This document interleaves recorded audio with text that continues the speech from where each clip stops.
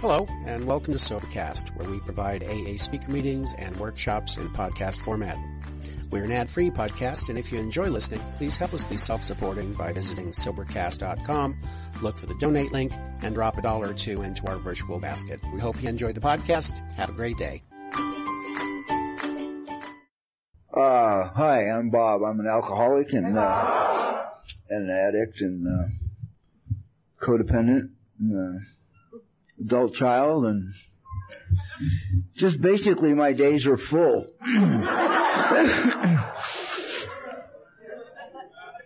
Which gives me, an advantage over the average guy who just kind of gets up and goes to work, and he doesn't get to have all these people talking to him all the time that I do.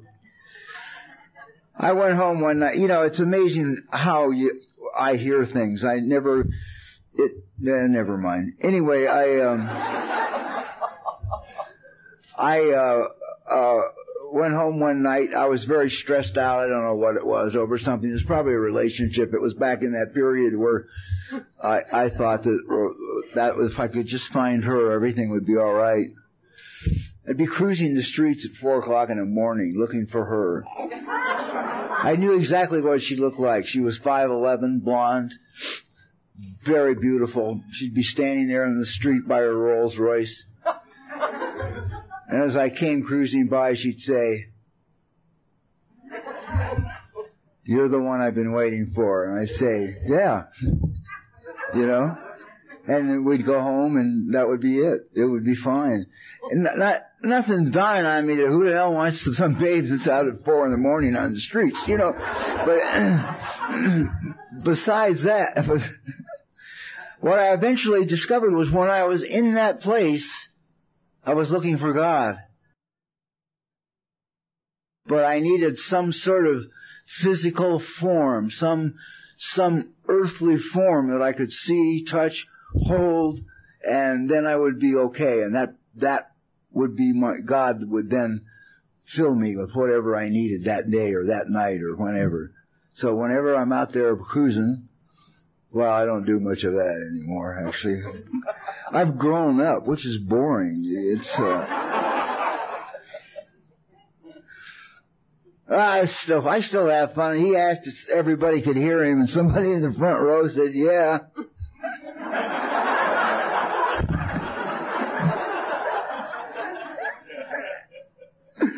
Oh, God, I love it.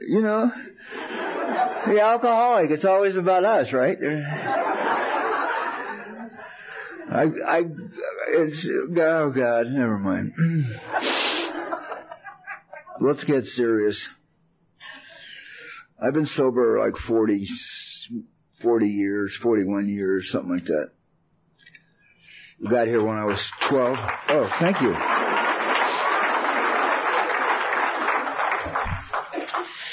Thank you. I do deserve the credit, too. Screw humility, you know what I mean? You make it this far, baby, you've been through some shit, let me tell you. Everything will be okay, but it doesn't mean that you'll never hurt again. So that's what I heard when they said everything will be okay. What I heard was you'll never hurt again. And then when I started to hurt and feelings began to come up, I didn't know what feelings were. I grew up in a neighborhood where we laughed when the dog got hit by a car. You had to be a tough guy. If you weren't a tough guy, man, you were dead, And, it's like, it's so, I think about how hard it was for me to get in touch with feelings and to express feelings. Now, I may talk about feelings, and talking about feelings might make you uncomfortable. If it does, you could leave now, actually. That's honorable. If you leave now, that's honorable. There's something you don't like, and you're not going to sit around and listen to it. So you just get up and go, But don't just stay and sit and judge me. There's nothing honorable in that, so the feelings are going to disturb you. They disturb me all the time. They even wake me up. They always want to talk.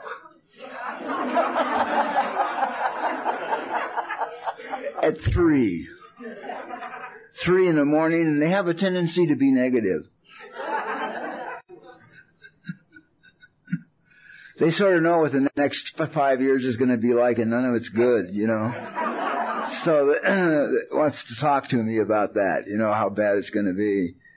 And, oh God. I went home and had a meeting by myself. I woke up about 3 in that panic, you know, and the rest of my life was going to just be terrible, you know, just this bag of manure, and I just didn't, you know, I couldn't call anybody. I don't call and ask for help. Are you kidding? That's not where I come from, not how I grew up. You don't ask for help. You don't let anybody know you need it. You just don't ask for help. So I couldn't call a sponsor at 3. Giving me your phone number was a waste of time because I always hurt like 3 o'clock in the morning. Seems to be the magic hour for a lot of us. 3 o'clock, up, wide awake. Chances of going back to sleep are slim and none. You know, it's like, and I always tried in the beginning until I finally gave up. Somebody taught me not to bother. Just get up. It's 3 o'clock, doesn't matter. Get up. You're not sleepy. Don't lay there and try and put yourself back to sleep. You know, I'd lay there all real tight in the ball and, you know, and prayed. And somebody say, well, pray until you reach the end. Say the Lord's Prayer over and over until you get to the end and you remember the word that has gone before. You know, and so I would say the Lord's Prayer probably would take about an hour to accomplish that. And I couldn't get back to sleep. And so the getting up is a good idea. You guys, can I share that with anyone? You want to just get up. Then if you happen to have more than one voice in your head, and they have a tendency to be combative at times, you might want to do what I do, which is then put all your chairs in the house in a circle.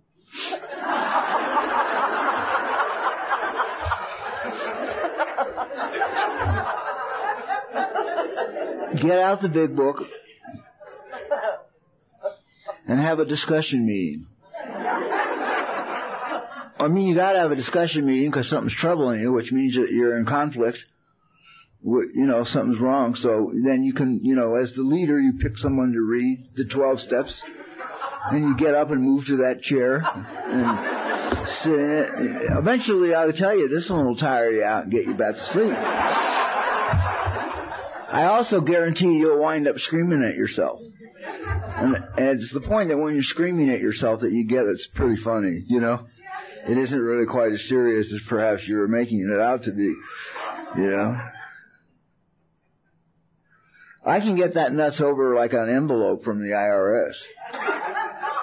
I can't open it. Can you? You open that shit? I can't open it. I get nuts. I get nuts because I know what's in it. So you got like when was it Johnny Carson would, you know, read the envelope through his forehead. Yeah, you know, it's like I could do that with my mail, you know. Just stick it up there and know it's a bill and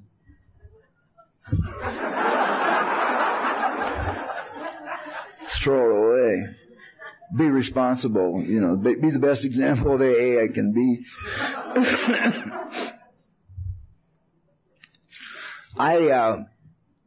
I have this. You may wonder how I got this. You may not wonder how I got it.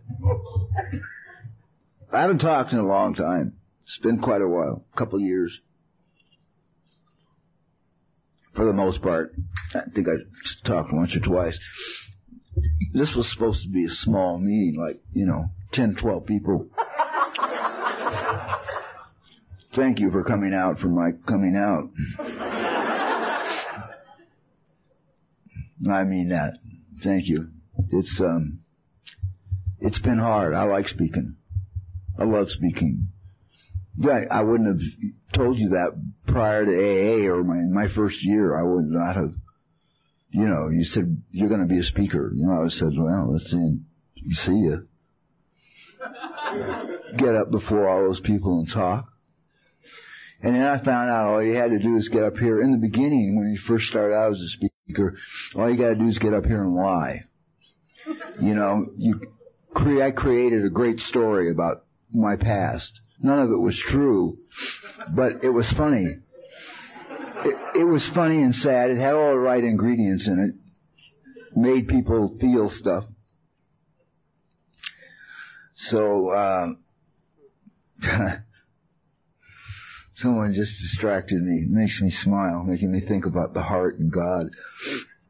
And anyway,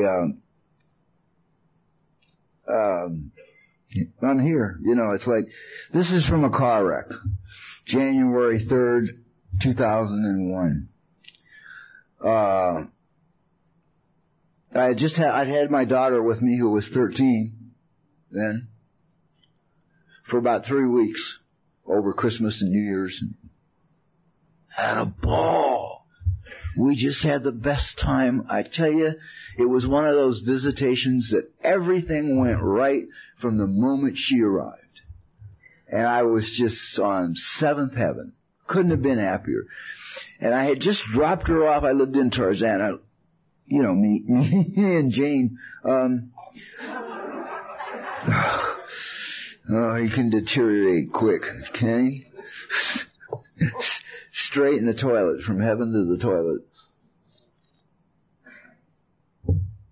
I had just dropped her off in Palm Springs and was headed back home. And this young girl, women, right? Our problems are always with women. What? What?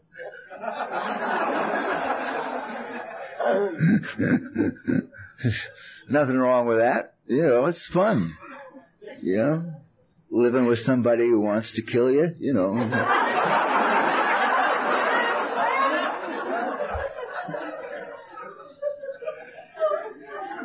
Keeps your adrenaline up, you know.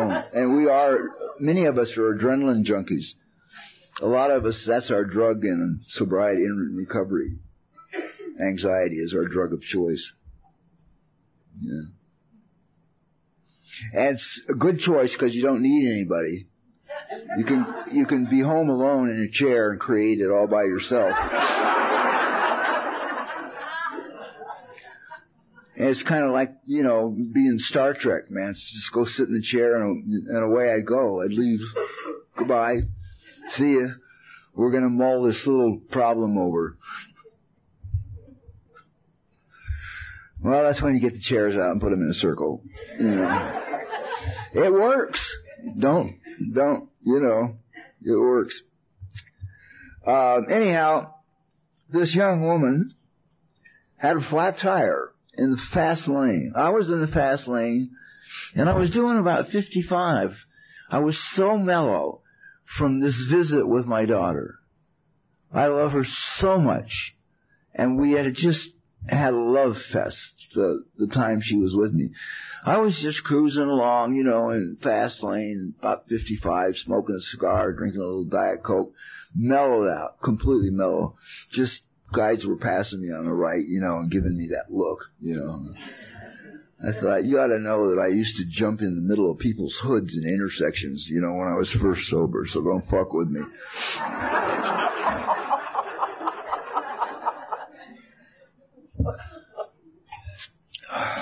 Those are bad days. Anyway, get sidetracked. Anyway, she had a flat tire, so she's in the fast lane, so she turns off her engine and parks, basically, in the fast lane. I come around the curve on 10, out by Colton, San Bernardino, somewhere in that area, because that's where they took me to the hospital.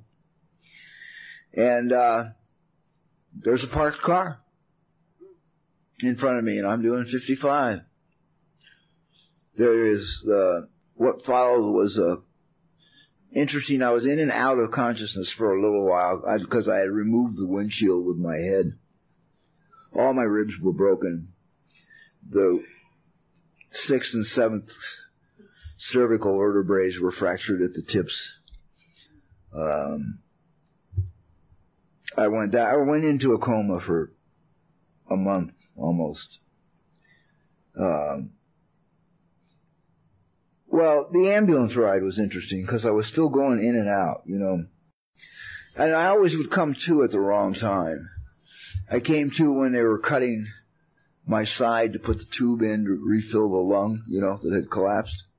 And that's the moment I come to, you know. He sticks and I'm awake. It's like, timing has always been my, you know, it's always been great. So anyway, we're riding to the hospital, and they're in the front, you know, one's in the front, one's sitting with me in the back, and I come to, and they got three different hospitals. They're trying to figure out which one they're going to take me to, and finally the guy driving says, well, we'll take him to Arrowhead Hospital, which by the way isn't as bad as it sounds. But let me tell you, when you're laying in the back, man, it doesn't sound good. You know, I'm laying back there. I'm trying to talk, but I can't because my throat's all crushed, and I can just get out whispers. And I want to get on the guy, but I can't. And I'm back there screaming, and you can't hear me because it's just a little whisper. But I'm saying, fuck Arrowhead, man. I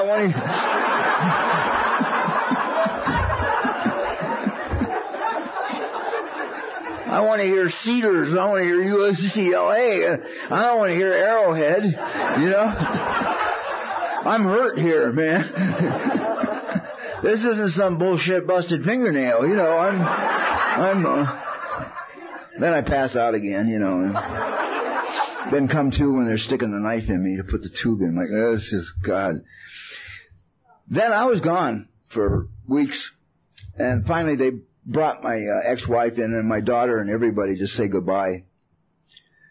They were getting ready to put me in pieces and send me off to be transplanted in different people because my brainwaves took a dump and there was too much fluid and a lot of things. And my ex-wife, God bless her, she's very formidable. When she wants to be, she can make you head for the hills, let me tell you. And she convinces them that although we're divorced and she's remarried, that she still has power of attorney over my health decisions. Because we have the daughter. And we both feel it should be the other parent making the health decisions, because the child is involved, you know, and then she looked at the thing and she said, besides, just that drop in the brain waves it could just mean he's doing some thinking.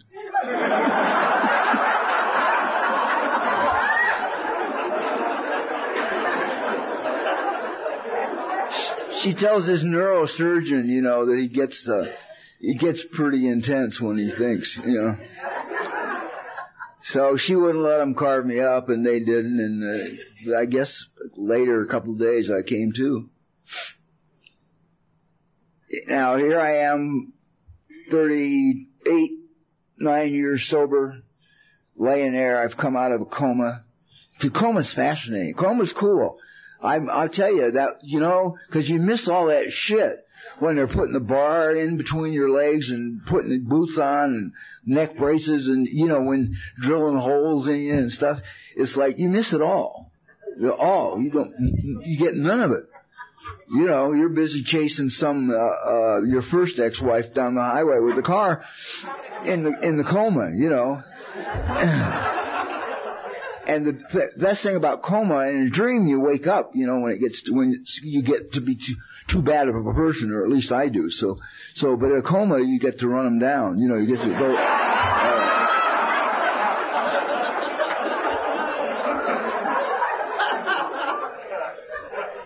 The coma doesn't care, you know. It's just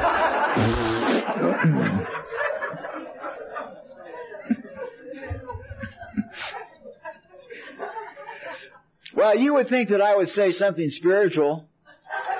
coming out of a coma like that and looking at how busted up I was and that I was alive and that my first words would be, you know, some praise God, glory, hallelujah, you know, something like that. But unfortunately, or fortunately, I'm a television writer. I wrote television for about 25 years, and my opening line was, "That's a shit show. Would you change the channel?" My mind, always there to be supportive and helpful. Always positive, moving me forward down the spiritual highway.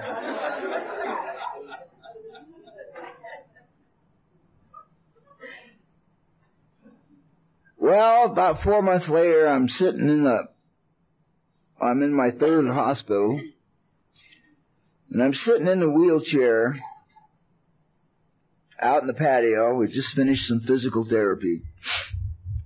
We've gone through stuff. My hip had been fractured and the socket had fractured and everything was pieces in there, and they had just put it back together, you know, where it came apart, they just put a screw in, or, you know, or hung a clip on, or, you know, hit it with a staple gun, or, you know.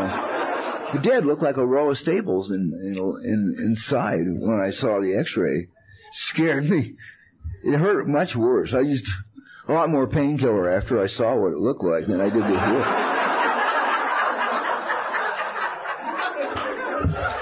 Can somebody turn this morphine up? Please? I think 15 cc's in an hour is good. Well, that's what I used to do on the streets.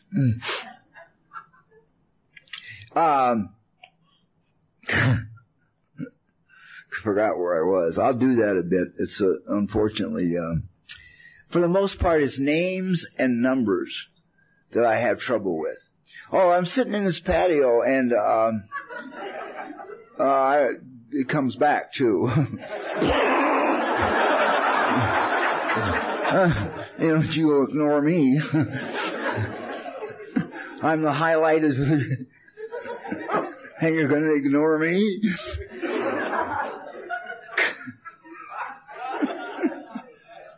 I don't know who asked me, but I bet they're sorry now.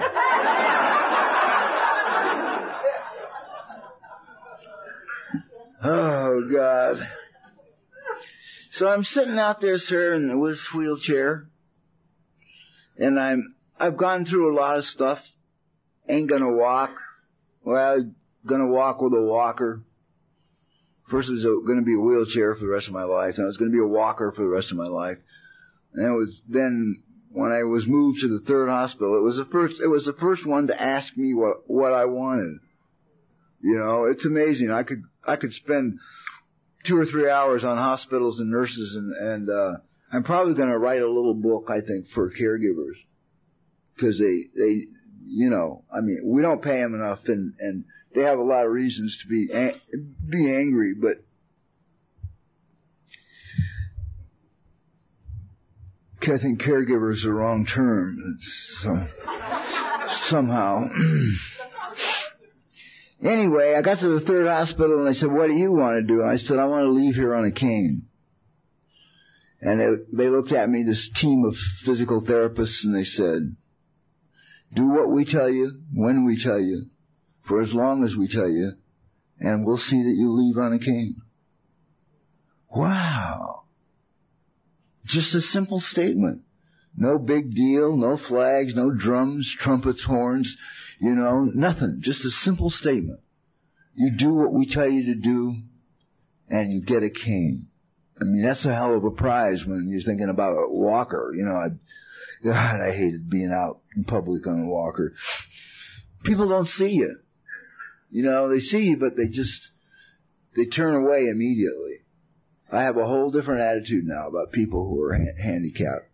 I try and make sure that at least I make eye contact with them. If I don't make eye contact, I say hi. Make some contact so that they acknowledge their existence. Because I'll tell you, it hurts.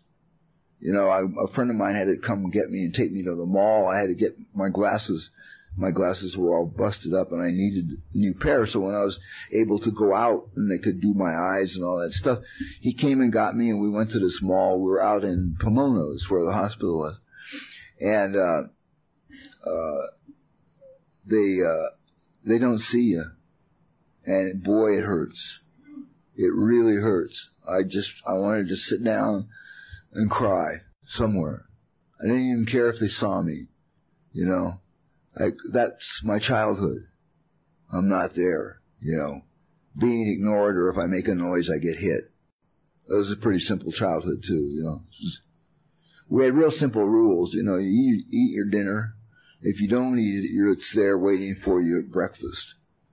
And if you don't eat it for breakfast, it's there waiting for you at lunch. But you don't get anything to eat again until you eat that dinner. You know, I held out sometimes for as long as a week.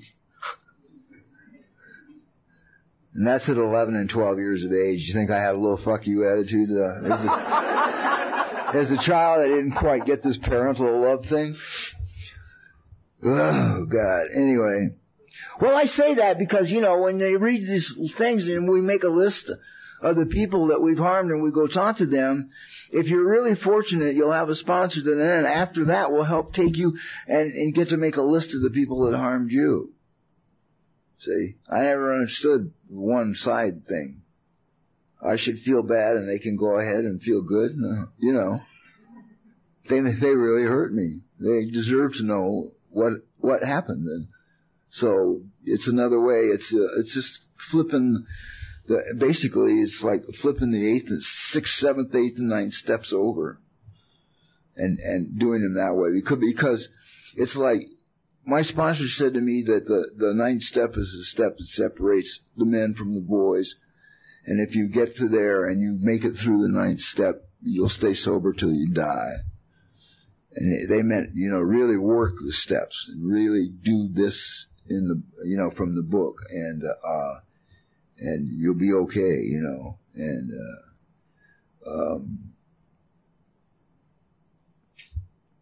forgot what point I was going to make. The book, the steps. My glasses, no. I had moved on beyond that. I may not have informed you that I had,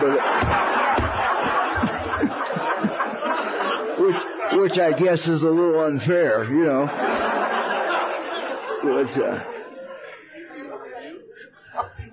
God, people that harmed me, make a list of them. Yeah, the men separate them from the boys.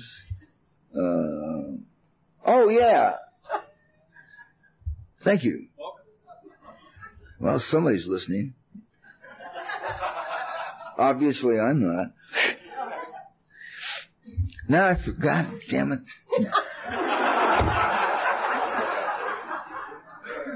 I remember when I was before the wreck, and I used to go give these workshops for psychologists and psychiatrists and people working in the addiction programs, and I was talking to this one doctor one night, and I said, you know, I got to get one of those overheads, one of those things you slap a piece of paper on it and it shows it up on the wall behind you. And he said, why the hell do you want one of those? I said, because all you guys use them, you know, I mean, it's like professional, you know, make me look more professional. Then I don't have to tell them that I was thrown out of high school and they're paying me thousands of dollars to be here and talk to them. Which gives me great internal satisfaction. So he said, you can't have an overhead. I said, what? He said, you don't understand. He said, you'll put a piece of paper down that'll have something on it, some topic, and you'll be talking, and then you'll just turn left and go down some other path. And while you're going down this other path, everybody's looking at the thing on the wall. They want you to get back and tell them why the hell you put that up there and what it means. you know, and you won't remember, you know, so you can't have an overhead. I said, oh, okay. So I used to forget sometimes before the wreck, but it has been a problem since the wreck. And I hate admitting that, and I hate being less than perfect at the lectern. You know, it's like after years and years and years of just dancing around up here and, you know, bouncing and having a grand time to just forget what the hell I'm saying, and, you know, it just sucks. Anyway. It took me a year after the wreck to accept the fact that I had been hurt really bad. Not just hurt, but hurt really bad. My therapist was trying to get me there. Friends were trying to get me there. You couldn't get me to go there. I wouldn't go there. I would not go there. I did not want to feel what it feels like to acknowledge it. I've been hurt really bad. I just didn't want to feel that, you know. And if I don't acknowledge it, then it ain't there. I don't know how you live, but, you know, it's my program. If I fail to acknowledge it, it's gone. It suddenly becomes invisible. And I lost my train of thought again. Heart? Oh.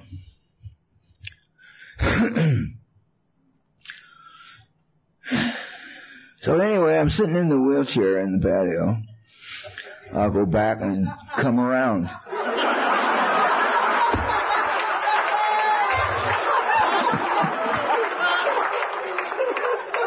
I'll sneak up on it from behind.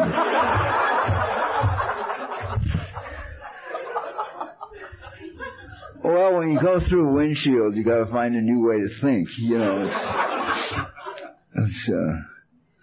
the brain builds up an excessive amount of fluid to protect itself, and what it does is make you forget where you are in your talk in AA.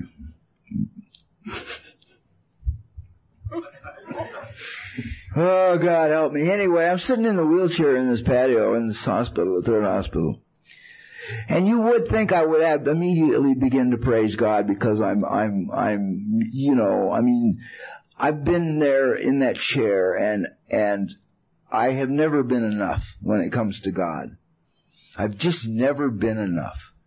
I've never been good enough, clean enough, spiritual enough. I've never been enough. Whatever I do, if I'm driving down the highway and I make the curve there on Ocean and come out from under the bridge and then suddenly there's the Pacific Ocean and the sand and it's beautiful. It's just beautiful. And I come around and there it is and I look at it and I smile. It makes me smile. It's pretty things make me smile. Make me growl too, but they make me smile.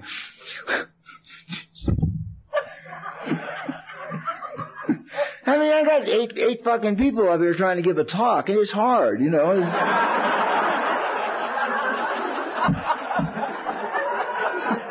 Everybody wants equal time, you know. They all have a different point of view, which is really exhausting, you know. God, I'm still in the wheelchair, still in the patio, you know, it's terrible. Anyhow, I'm sitting there and I'm thinking, the ocean. So I'd see the ocean and it would make me smile and I'd drive on. And within 100 yards, I'm beating myself up. Now I've had a beautiful spiritual moment. I've seen God's beauty, the ocean, the clouds, the sky, the beach, and it's made me smile. I've had a beautiful spiritual moment, and my head is saying to me, you should have parked and sat on your fender for a while and drank it all in. See, there it is, one more time. I'm not enough. That it makes me smile. It's not enough. I got to do more. And, cause, you know, and I'm tired of being not enough. This is when I thought this. So, I'm sitting in a wheelchair and I think, you know, since the wreck, I have said one prayer for maybe 15 seconds, 20 seconds, and I've meditated once, in this 4-month period of time for peace and spiritual connection. One time, maybe 10 seconds. So total time is 25 seconds put in here, 15 praying and 10 meditating. And that's all I've done for the 4 months in the hospital. You know, you got to know what I was going through. You just, you know, I mean, being moved this far was you wanted to die, you know, so it was like praying and meditating was not on my mind. I had to control the pain. I had to, you know, I have to. I gotta be enough. I gotta do more, you know. And here I am, and I'm alive, and I'm gonna leave on a cane, and I understood at that moment what the word grace means. I thought of the prayer, you know, footsteps, about where there's the 2 sets of footsteps on the beach. God is showing this guy his life, and then suddenly there's only one set. And the guy's saying to God, well, look at this, you know, in my worst crisis, you abandoned me, you know, and leave me out there alone to struggle. And God said, no, that's when I was carrying you. And I'm sitting and I'm alive. I'm alive. One small prayer, 10 seconds of meditation, and I'm alive. And I was supposed to die. And I'm going to have a cane, and I'm not supposed to walk. And I'm a miracle. And I truly understand the grace of God. By grace, I'm going to be, you know, this. You can make up your own scorecard and figure out whether or not it was worth it. Like, I want a cigar right now.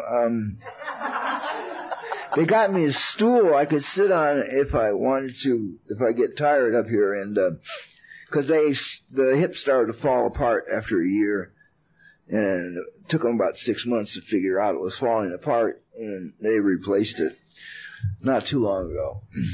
You know, just a lot of fun. I've just had so much fun. That's being facetious. It's been a wonderful lesson, but it has been. I can live without having it again. You know, I'm a kid from the streets, man. I don't. The problem I had with Board of Criminal Psychiatry in California was I didn't know fear. I'd never been afraid of anything or anybody. Didn't matter how big they were going to go down somehow. So, you know, I got to beat this. You know. Well, 40 years of sobriety. My God. Let me tell you. So obviously, I misinterpreted the fact that you weren't going to hurt. You know, that everything's going to be okay means you'll never hurt again. So I've learned something at this late stage. See, hear that voice? You know, you're getting old and you're forgetting things, and you shouldn't have agreed to do the talk. And I mean, that's what I'm listening to while I'm talking to you. You know, this sick fuck is just up there going. You know. And all I want to do is get through the talk. You know, and it's like, maybe I could put some of these chairs in a circle up here, and I could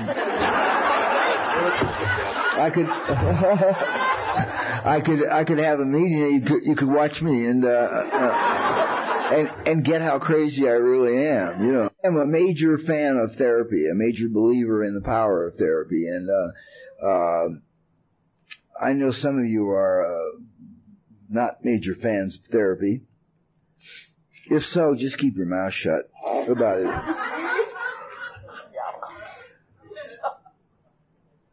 You walk that golden path the first 164 pages of the big book. That's all anyone needs. I've heard that said a lot. You'd be amazed to know I agree with you. But if you had read the big book, you probably wouldn't be saying the first 164 pages.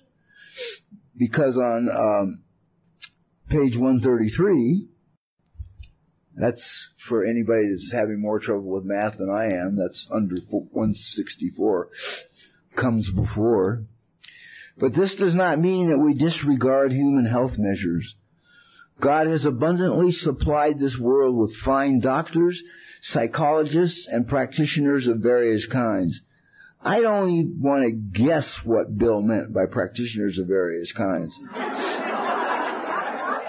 I mean, you got to remember him and Dr. Bob used to hit the Ouija board after meetings, you know. Bill was a good friend of Arthur Ford's, the psychic, before Arthur came to the fellowship and got sober, you know. So I have no idea what he means by practitioners of various kinds, but you can bet it would make a lot of people turn white.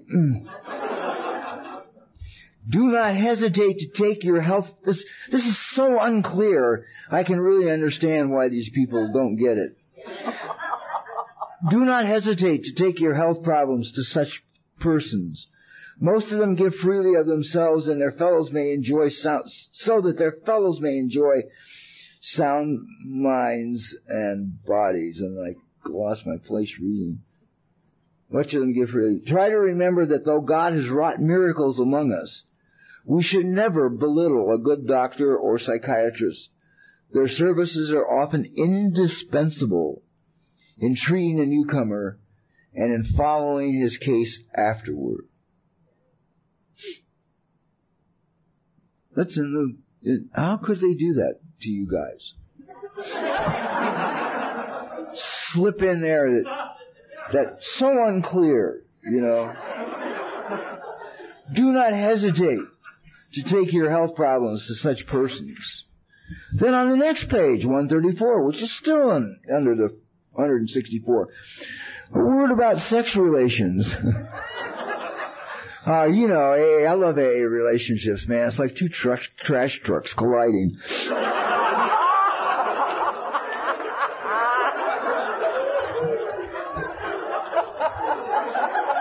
Well, it is. And your role in the relationship is to pick through and find out what trash is yours and what's hers. You know. And then you'll be okay. You'll have a good relationship. You get in a lot of trouble when everybody's, you know, working on, caring, or apologizing for the other person's trash. A word about sex relations. I don't know who wrote this. It wasn't me or anyone I knew well, drunk or sober. Alcohol is so sexually stimulating to some men that they have overindulged.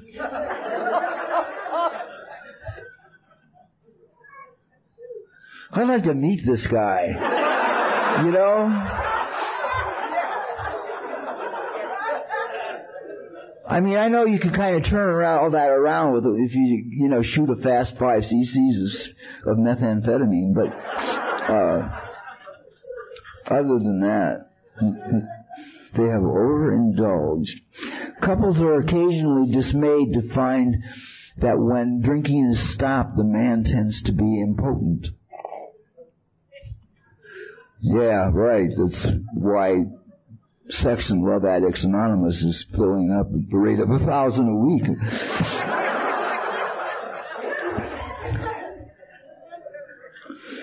Unless the reason is understood, there may be an emotional upset. Is that great? They're probably sitting around talking about, you know, the crazy wife chasing the guy around the house with a skillet, you know.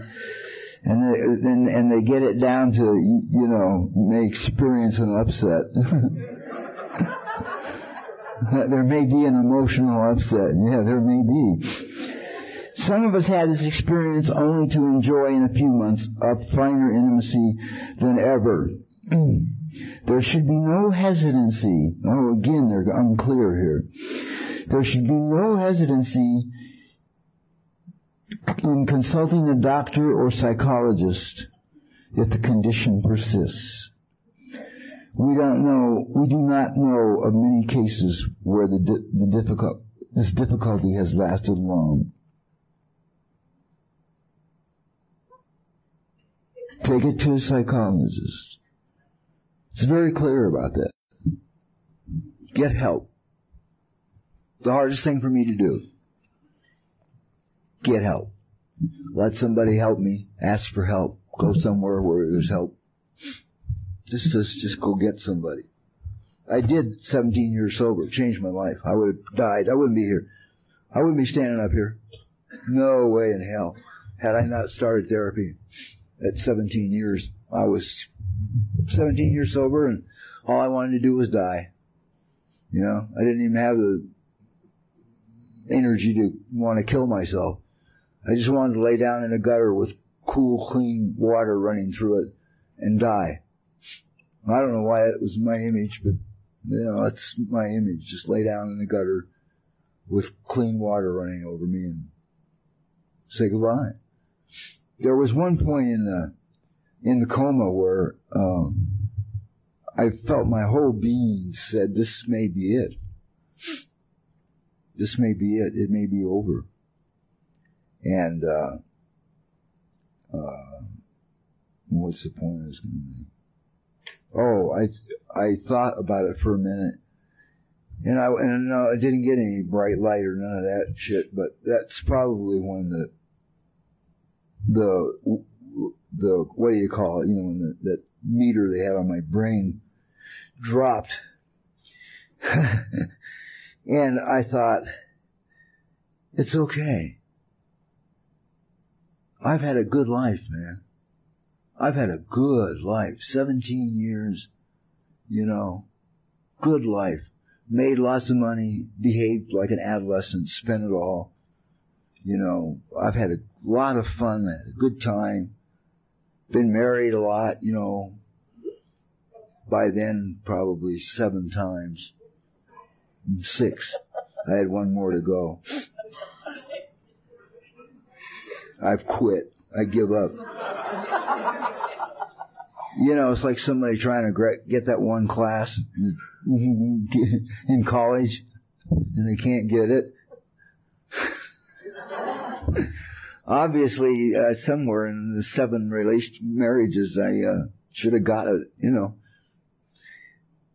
I say that, and then what some of you out there know is I'm just a victim of the era in which I grew up. People did not live together. Under any circumstances did a couple live together. It wasn't done. You either got married or you stopped having sexual relations. That was it. So that's why I'm married 7 times. Now, when I have facing my business manager and we were sitting down figuring out my bankruptcy, don't you think I wished I'd lived with a few of them? I'm telling you, take up gambling, man. It's cheaper. Divorce is very expensive.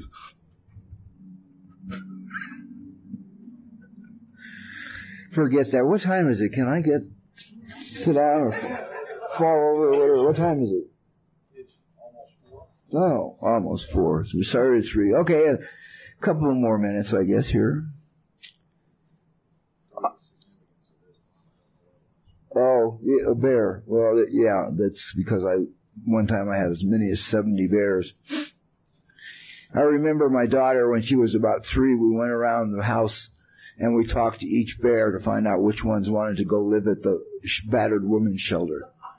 So they could be there for the mothers and the children. And, I was heartbroken. Some of my favorite bears wanted to go, you know. And you get into this stuff with a kid, you gotta go all the way. You know, you can't give it up. So I had to take about 6 of my favorite bears in among the other 15 or so we picked out for the kids at the center. Yeah. I love teddy bears. Teddy bears make me smile. You know, anything makes me smile. If I'm smiling, I'm in a good place, you know. It's coming from, I don't know how to do a fake smile. You know, I mean, I can't pull it off. It says you're dead. You know, I try a fake smile and it says you got 3 minutes left. And then I'm going to kill you. So, you know, what an incredible adventure this has been. 40 years. What an adventure. I have made major mistakes. I have spent $1 million. Went through it like water. It's amazing how fast you can go through that. Well, you gotta throw in the divorces. They got their share. I have my best friend who lives over here in Lake Tahoe now, so I get to be close to him. He called me one night, 3 o'clock in the morning. Of course it was 3 o'clock in the morning. He was awake, so I figured I should be awake. He called me, he says, "Hey, you awake?" I said, "Well, you know, now I am, asshole." He says, "I think we ought to take a trip around the country and visit our furniture."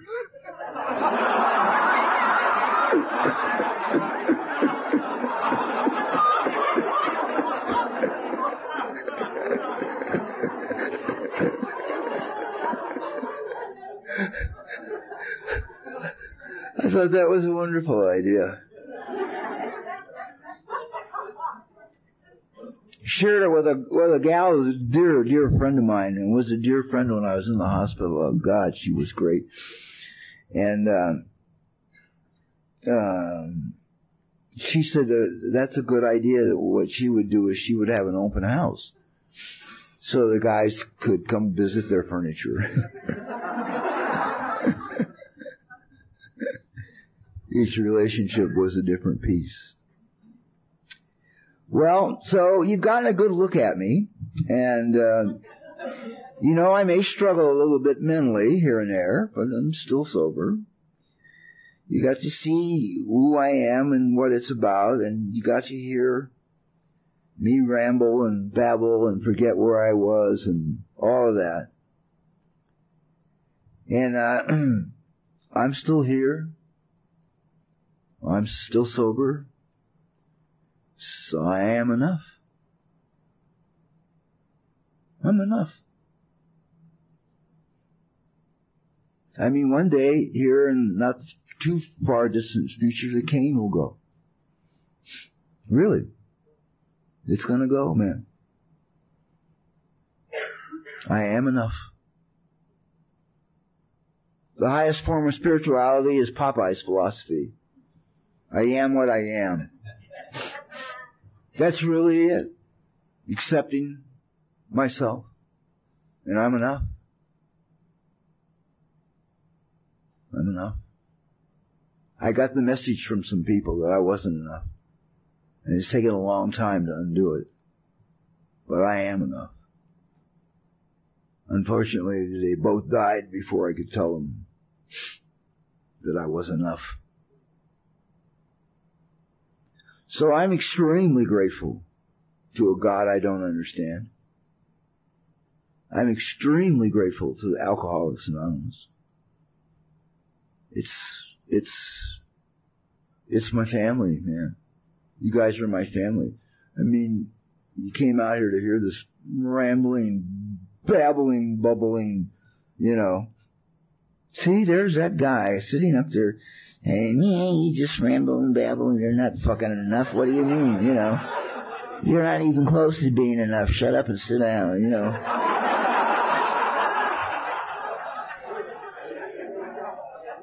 Well, you know, I hope your days can be as full as mine. Keeps you from being bored, and I hate being bored more than anything in the world. So I am enough, and God does love me, and I don't have to be doing anything. I don't have to park my car and sit on the fender for a half hour and look at the ocean. The little smile is enough. I have thanked God with the little smile for the beauty of the ocean and the sky and the beach. I'm enough. A smile. It's enough. It's enough. I always thought it was this big monumental thing because I was taught I was a bad person. And I was taught I wasn't enough. And I was taught I'd never be happy. You know, all this was laid on me by a mother I'm a battered child. We're talking broken nose and ribs and, you know, serious, she could dish it out. The message is, I'm not enough. That's what you get when you're getting beaten up, you know. But I am. Isn't that cool? Isn't that cool? I mean, you've listened to me ramble and babble and do all this, and, you know, I'm okay. I don't have to be perfect. My speech doesn't have to pitch, talk, doesn't have to be in line. I don't have to do it chronologically. You know, if I can even find the lectern, we're good. We're ahead. You know, be in the moment. Okay, I'm here. I got this far. What do you want now? You know, whatever it is, I'm enough. So I am what I am, and I've tried to show you that. And sobriety is beautiful. AA is beautiful. It's an incredible adventure. Incredible. Enjoy the adventure. And you are the way you are right now. And you couldn't be any other way this moment based on the experiences you've had up till now. There's no way in God's earth you could be any different this moment than you are based on the experiences you've had up till this point. No way. There isn't any way you could be any different. So you are what you are. I am what I am. That's what it is. So thank you for coming out, for my coming out party. And I wish you as much fun as I have had. And it's all right. You can pull the blinds or not pull the blinds when you go home and have the meeting. But that works. It really works. Trust me. I want to hear from you. I want to know what the topic was and how.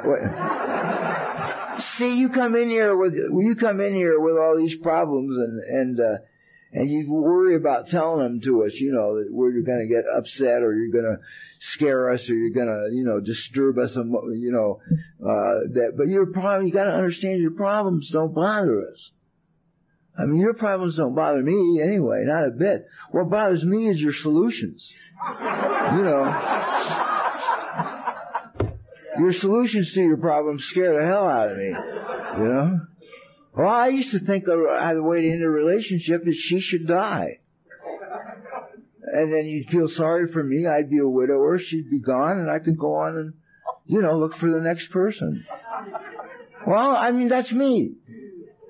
That's me. And that's how it was. That's how it was. Anyway, I really love you guys. It's a good family I belong to. It's a good family you belong to. And it's okay to be a little nuts, you know.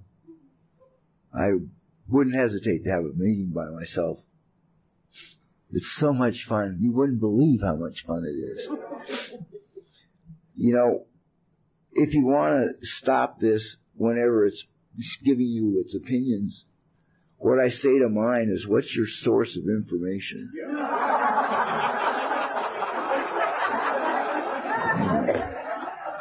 I was thrown out of the Los Angeles City school system in the 10th grade. The system, not a school, but the entire system. I had problems by the time I was 15. My. It's like, you know, this thing so hasn't read many books and doesn't know much. well, it's actually read a lot of books and does know a lot. But it's the fuck's the point I'm trying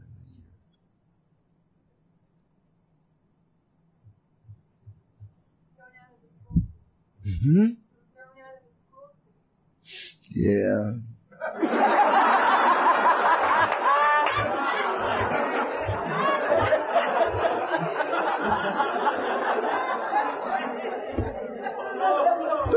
The point I'm trying to make is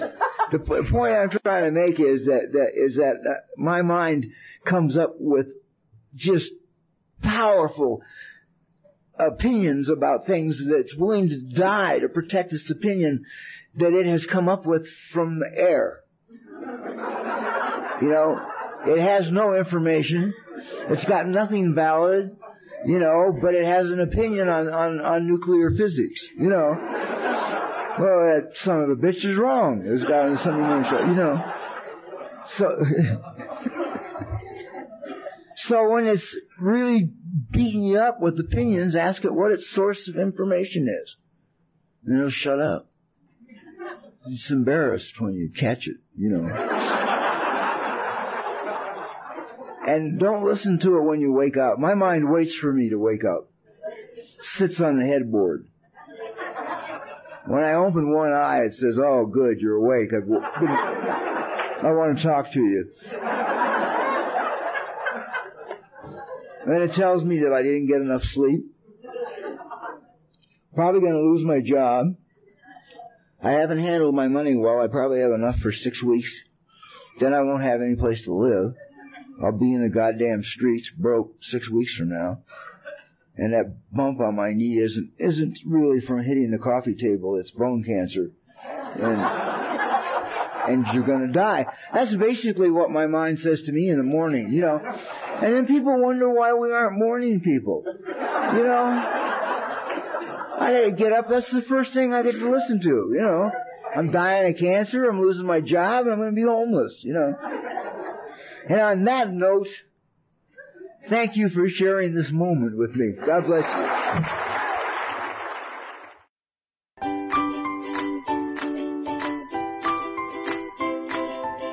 Thanks for listening. I hope you enjoyed the podcast. Sobercast is ad-free, and we'd like your help in order to keep it that way. So if you'd like to help us be self-supporting by pledging $1 or $2 a month, visit Sobercast.com and look for the donate links. Thank you very much.